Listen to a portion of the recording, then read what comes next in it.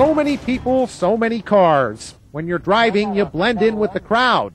But those who choose to stand out can make a statement with a dangly. I think people just hang things there for something to look at. I don't know. A dangly is whatever you hang from your rearview mirror. Fuzzy dice may be the original dangly, and a lot of people go with graduation tassels. I don't know. I just hung it there because I got 2 of them and had nothing better to do with it. So. But there are as many different danglies as there are models of cars.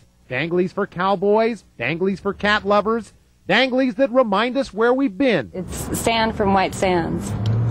Which is where? New Mexico. Fancy danglies, exotic danglies, and note the air freshener, danglies for people with stinky feet. This was a dangly that really caught our eye. They're disco whistles. Funny, I had this guy figured for a coach or a referee. Driving down the road, listening to old disco music, when it gets to like the part that they call the break, where it's all the drum beats and all like that, we grab our whistles and we blow them and remember our glory days. Just goes to show, you can't judge a driver by his dangly. Rick Lukens, KXLY 4 News.